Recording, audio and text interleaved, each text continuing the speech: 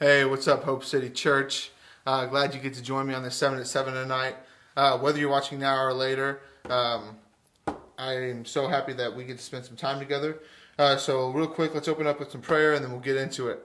God, I thank you for tonight. I thank you for this time that we get to spend together. God, I thank you for the word that came forth this morning. God, I thank you for service overall. God, I thank you that your presence was there and that it was thick and we felt you audibly. In Jesus' name, I pray that somebody gets something out of this video tonight. And in Jesus' name, amen. Amen. So, real quick, I am going to dive right in. If y'all give me a second to just pull up a verse I want to read. One that Pastor John read this morning out of Romans 8. One of the first things Pastor John said this morning was that the resurrection power is available every day, right? It's not just available on Easter Sunday morning. And that's pretty much what he opened up his sermon with, and it was really, really good to just have that reminder, after that post-Easter anointing. And it's just good to remind ourselves of that. After we've gotten through something that was so powerful and so good with the launch and everything like that, it doesn't have to stop on that Sunday, right? And so it was really cool that John led off with that. So I want to get into Romans. We're really only going to read one verse, verse 11, Romans 8, verse 11, which says, if the Spirit of Him who raised Jesus from the dead dwells in you, He who raised Christ Jesus from the dead will also give life to your mortal bodies through His Spirit who dwells in you. Okay, I know that's not the exact version. I'm reading ESV for those who are wondering. I know that's not the exact version that Pastor John read this morning, but it's still good either way, right? The resurrection life is breathed into man.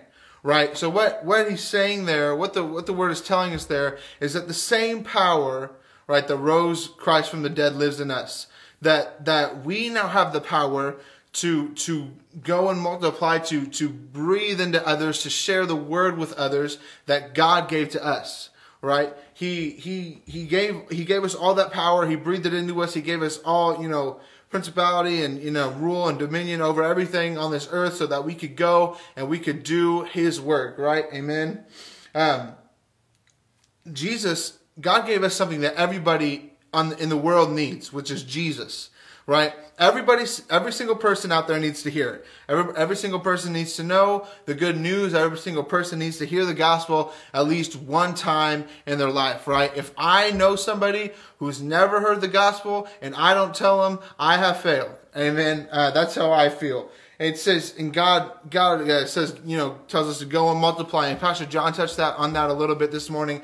It didn't say, multiply as in go have a bunch of kids, right? But it says multiply as in multiply who I am in you. So go give that what you have, the power that you have that was breathed into you, right?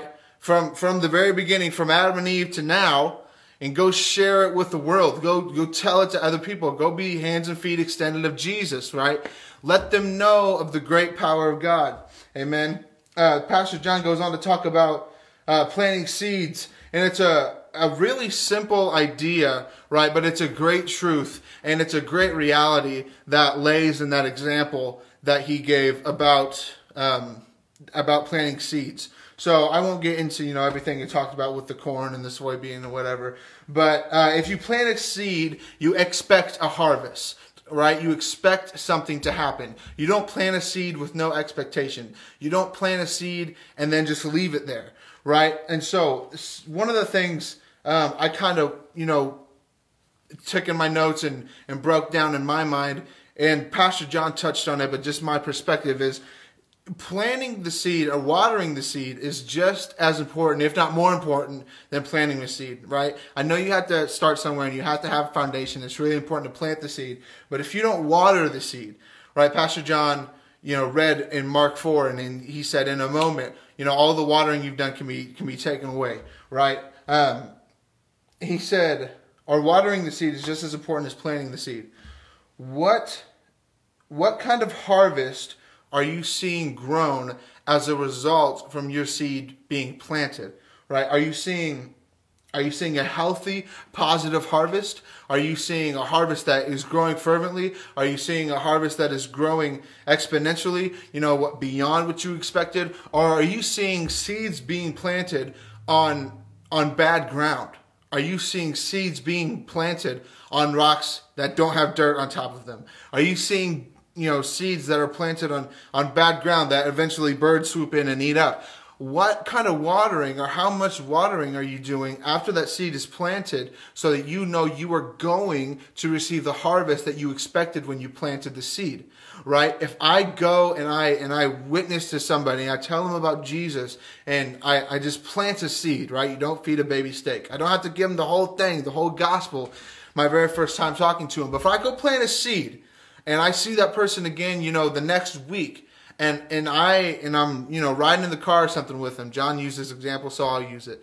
And somebody cuts me off, and I scream, and I'm hollering or cussing, whatever it is, in front of that person, right?